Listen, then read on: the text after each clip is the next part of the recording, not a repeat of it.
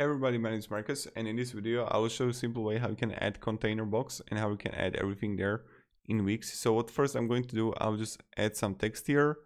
Then I'm going to make a font size smaller, and then I will going to add image here. And this one here, I will make it also smaller,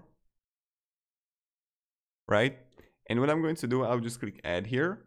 Then I will click box, and I'm going to choose I don't know, this one. I will click design, customize design, fill color and opacity. I will change the color to 0, right? You can also change the theme and stuff like that. And what I'm going to do now is I will just simply add this to the box.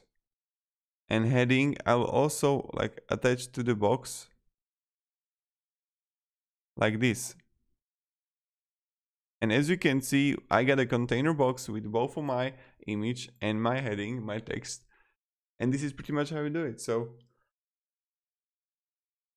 thank you very much everybody for watching. If you have any questions, guys, ask me down in the comments. I'll be really happy to help you and provide you some guidance and stuff like that. And yeah, have a great day and goodbye.